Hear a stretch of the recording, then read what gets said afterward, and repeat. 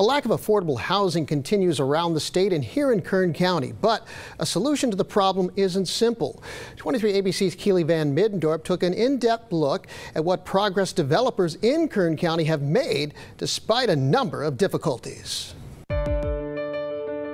It was built, the first retirement home in the history of the United States for retired farm workers. In 1974, Cesar Chavez dedicated the Palo Agbayani village to Filipino farm workers who were the first to join his fight for better working and living conditions. They always said that Agbayani was like a five-star hotel for them in comparison to the labor camps. It was here at the Palo Agbayani village where Cesar Chavez would continue to ensure the Manongs lived the rest of their days with the dignity that they had fought so tirelessly for. Due to the anti-miscegenation laws, they weren't allowed to marry outside of their race. No opportunity to start a family meant no place to go before Agbayani was built. The community wasn't thinking about all these older people that were farm workers and what was going to happen to them once they got old. Ben Abad, his brother was the one who was the last Manong to live here. While the original tenants of Agbayani village have passed,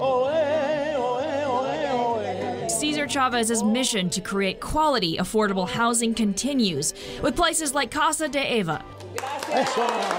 Paul Chavez, Cesar's son, says rent is on average $300 a month. We look for ways to address those needs that people have as humans, and we think that if we can approach the housing needs and the human needs that people have, then you can build a community where people can thrive and live good lives. Residents like Martha Mendoza tell me she's able to remain active and independent here and says it's not only a home, but also a haven. We're safe.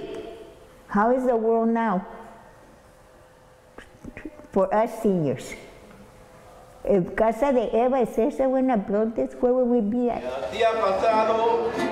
But other seniors aren't finding themselves in low-cost, amenity-packed facilities like Casa de Eva. The California Housing Partnership, an organization created by the state legislature, found from 2020 to 2021, rent increased by 12% in Kern, and the lowest earning residents spent more than half of their income on rent each month. Heather Kimmel with the Housing Authority of Kern believes not addressing that disparity creates a negative ripple effect. I mean, there's this huge correlation between being overly rent burdened and negative impacts to the family and the community as a whole. President and CEO of the Housing Partnership, Matt Schwartz, says the need for low-income homes isn't keeping up with demand and believes a big part of the problem is the fact that affordable housing isn't considered essential to California's infrastructure. We don't treat it at a state level the way we treat transportation and education resources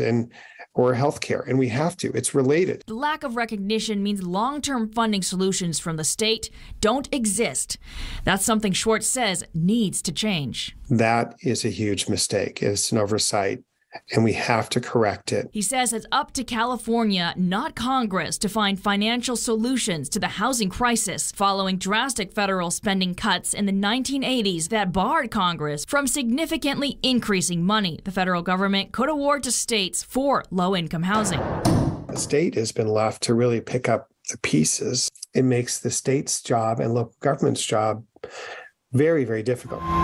Developers looking for funds to build affordable homes oftentimes work with more than a half dozen sources just to complete one project. We've been at this for a while, and it's never been as difficult as it is today to build affordable housing. California currently has 5 state agencies that award housing subsidies and grants. But Chavez and the Housing Partnership believe having a single source that disperses funds would save time and money. That could cut a lot of red tape. It could make projects faster. By making them faster, it makes them more affordable. And we found that each time a housing provider has to apply to a different state agency, it adds $15,000 per door to the cost of producing a new affordable home. Some progress has been made. A 1-cent sales tax passed in 2018 by voters enabled the city of Bakersfield to pool more money towards issues like housing, which has helped the area's largest developer pick up production. From 2019 through 2024, we're planning to bring online a little over 1,100 units. So in that span of window of production, that's more units that we produced in that time frame than our agency did as a whole in like the last 15 years. Also, the Housing Partnership found in 2020, state and federal funding for housing production and preservation in Kern County increased 24% from 2019.